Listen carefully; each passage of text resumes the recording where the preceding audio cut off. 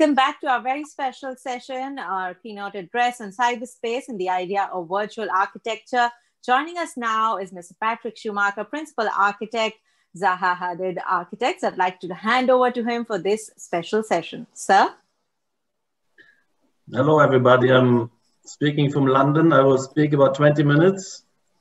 So I'm very happy to be invited for that. I'm thinking a lot recently, so I have no work to show because I will be talking about ideas of reorientation, new opportunities which are coming towards us architects as a discipline.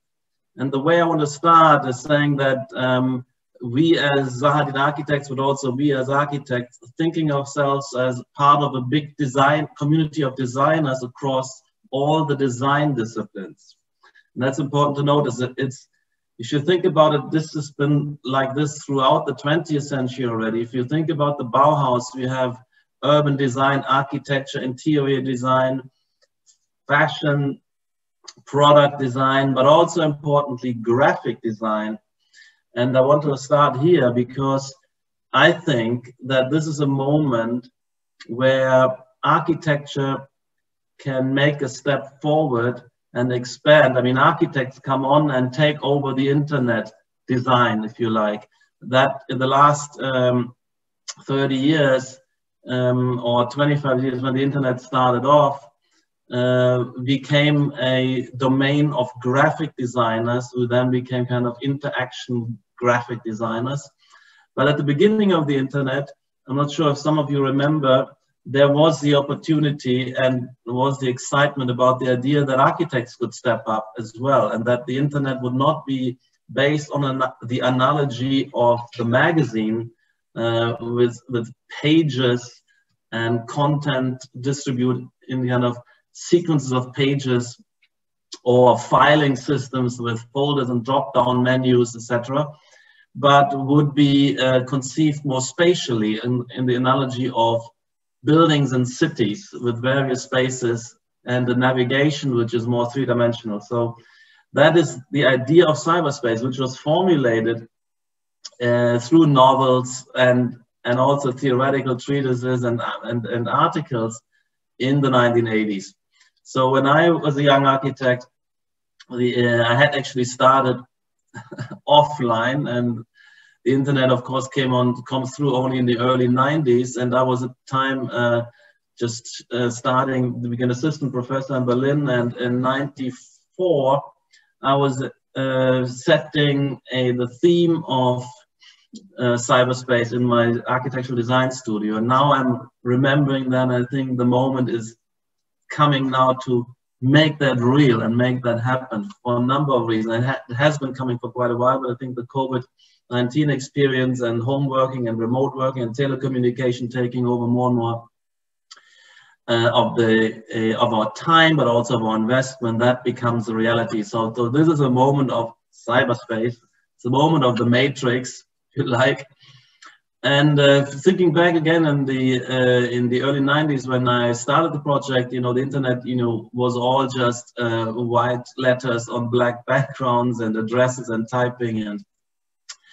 So at the time there was a project of the virtual college. And it's interesting that this is prescient as well, because all the universities are now operating online. So actually, not only in terms of our architectural practice, we are all working from home and continuously using video conferencing like Zoom and other tools, GoToMeeting, Microsoft Teams, etc. We've been using that before to some extent, but now it's taking totally over. But also at school. I mean, I'm teaching at the AA and I've been participating in various reviews with other schools of architecture. All of that is online, and everything is now brought to this kind of simple grid, Zoom grid, and it's kind of disappointing, isn't it? That all we've got is a grid of faces, a grid of names, and the participants, maybe 25 on the page, and then we have a lot of hidden participants. So the idea of doing something with that is, of course, very important, and the investments are flowing in. If you look at Zoom's share prices have been skyrocketing And one day it was even 45% increase in a single day. So we're having money flowing in, we're having time, resources, demand flowing into the space, and it's also at the same time it's sort of real estate projects are kind of halted, stopping their wait and seek, so that the funding which used to go there might go into cyberspace projects or into digital infrastructure, but also digital tooling. So that's, I think, very important. But I think the essential task of all designers is actually equivalence. That's why I'm talking about all designers sharing the discourse. It's all about form and content, about you know, and more specifically, it's all about, I think, in the contemporary world, all design is framing communicative interaction. So you can frame that by designing a real space in which you gather and frame and give a certain structure to an interaction event, and it's contextualized in a building, and you navigate towards this. Or you can frame communicative interaction virtually either through a simple typing interface, I mean, not very effective, or through a kind of tool like Zoom. You also have to navigate to these events. I mean, you might have lists and you might calendar entries, but you might also want to browse the whole world of webinars and online seminars. And so we can imagine, I think, that cyberspace, that our expertise of which we've developed over the years of distributing, separating, connecting, and gathering and structuring a whole menu of interaction opportunities, which usually find distributed in buildings or in cities or in buildings nearly as cities, like we've been recently developing. And the same pressures, of course, continue in the new world. And there's not only a world imposed by COVID, there's also a world we're discovering because of COVID. We're discovering the advantages and the opportunities. And we suddenly realize that technology have evolved further and that it can cope with the situation. So it is, even if the pandemic recedes, I think these lessons will be learned. We're already talking about many corporations, including ourselves, maintaining home working to a large extent. It is not going to be 100%, but maybe it's 20%, 30%. So I believe that the cities and buildings and corporate campuses and university campus will not become obsolete, but I think that will be augmented, and there will be partial participation virtually for sure. And then you can also, once you have that, also invite more participants, so you have more concentration in these event spaces. So what I'm foreseeing is not a full-on substitution of real estate with virtual real estate, but that we have mixed offerings. We have events which are partly physical co-presence, but then also augmented with virtual presences. We have some of us meeting, and then the meeting is expanded with respect to virtual participants. We have the same idea of we need to communicate, of course, to share ideas, exchange information, make collective decisions, complex decisions, because we're living in this world where work has become potentially actually for everybody creative work, where the actual physical production is done with robotics, with machines, with technical systems, setting us free, not chained to the assembly line, setting us free to continue to reprogram these robotic assembly lines. And that has an enormous amount of innovation, which can be absorbed by these technical systems, but there's also, of course, software as service. So again, there's nearly an infinite amount of innovation capacity possible, because we can not only just reprogram robots, but we can just re-upload and update the software as service tools, apps, etc. So that amount of innovation absorption capacity of that technological civilization is so large that literally everybody becomes creative, but that means we also need to communicate. We need to have research and development communications intensified. We need to bring in the marketing, the market research. We need to bring in finance. And all of these are knowledge economy and the legal frameworks, the contracting for all of that. that means very, very intensive for every new product, for every new sequence, for every new app, for every new entertainment venture, etc. So that means this increase of communication did mean previously that we concentrate in urban centers, and that we co-locate, and these co-location synergies were very, very important. That we live in a cluster, industry cluster, with where we know now in London, for instance, with all the architects clustering around Clerkenwell, we have there, but also engineers clustering, photographers, galleries, the schools of architecture as close by. There's a whole network in walking distance, hopefully, and you have this. And you share also all the social space, the pub, bars, clubs, opening events, and that should continue to some extent, and will, but we will also have to double this up with digital twin cities, the digital twin, let's say, university campuses. And if you visit a university, you can do that in person, or you can do that virtually, and there should be synergies also of learning, of understanding. There should be the same kind of navigation systems.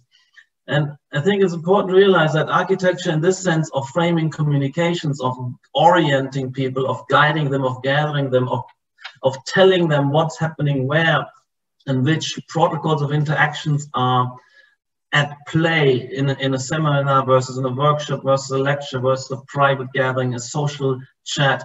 So they have also different, we need to distinguish all these situations. There are so many of them, they need to be ordered, distributed, and they need to be indicated and understood. And basically that's a semiology project. That's a project of demarcating not only and ordering, but also of making legible through a visual spatial code.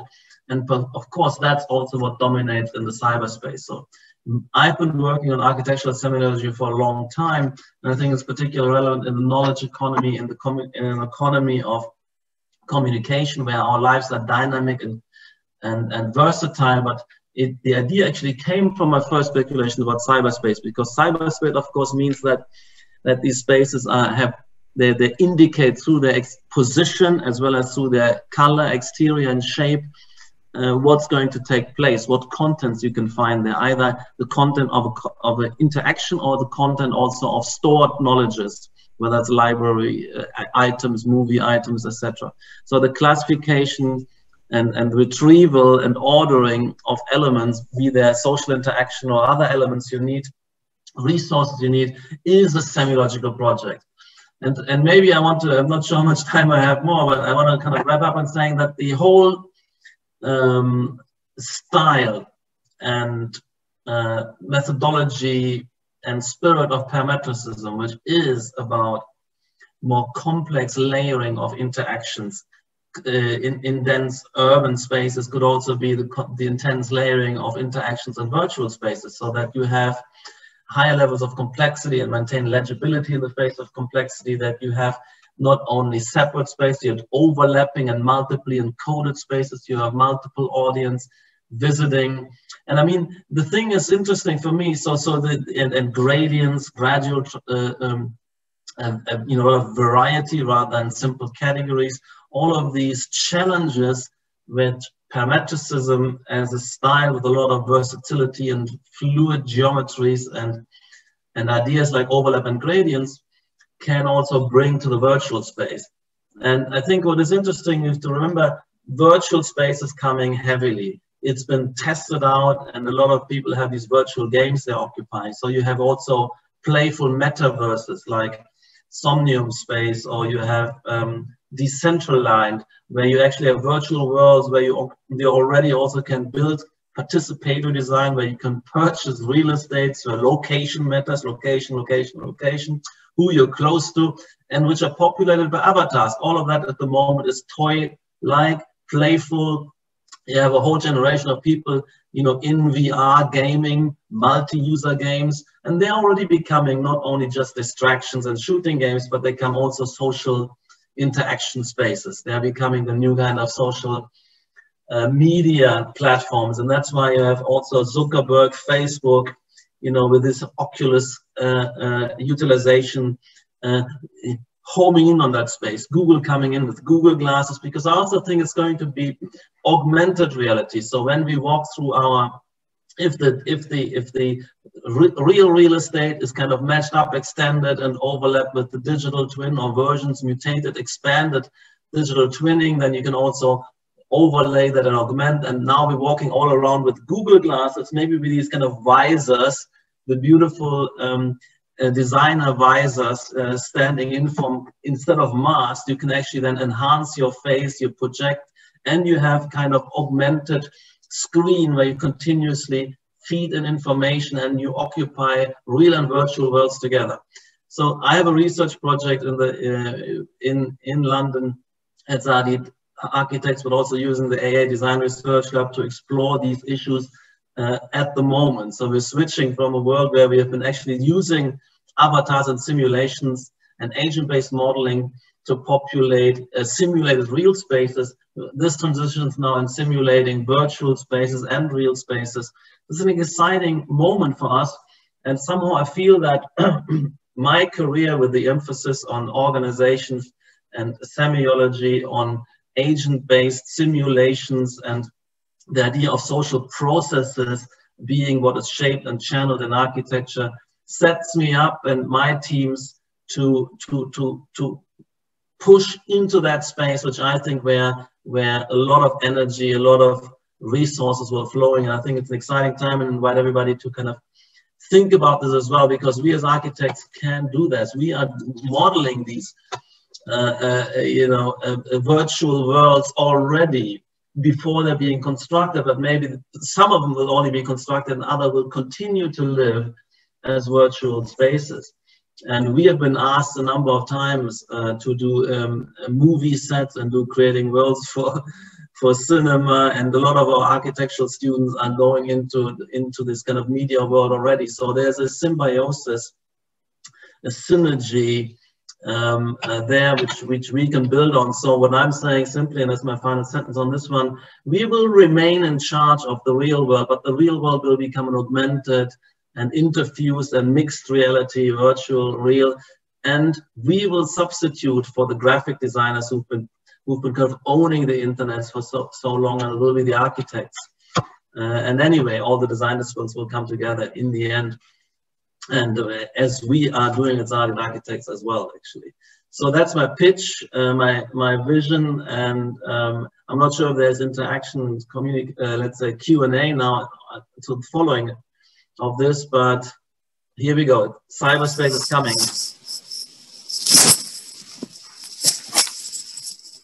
Thank you so very much, Mr. Schumacher. And I think after that fabulous session, sadly, we're out of time for any questions. But in case our team will be more than happy to send those questions around, and that's how our viewers will get their answers. So once again, I'd like to thank you for joining us. Here's wishing you safety and more.